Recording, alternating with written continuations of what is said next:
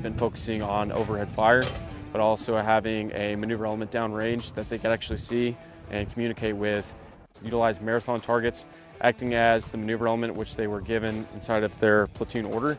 Students came up, conducted their normal actions that they would whenever they're supporting a maneuver element, coming up, conducting that leader's recon, clearing the support by fire, and identifying where that tentative overhead safety limit would be during their leader's recon.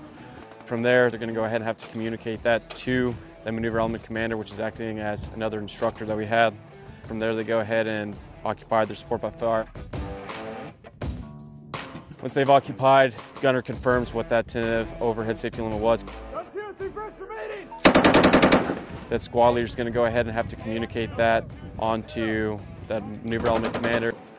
Go 45! 45! And then from there, he's going to go ahead and start constructing his depression stops, and he's going to supervise the construction, make sure that is safely built in order to allow him to safely deliver overhead fire. They go ahead, they keep suppressing the target with an instructor. And from there, they would shift or cease their fires to further on support that commander ski maneuver.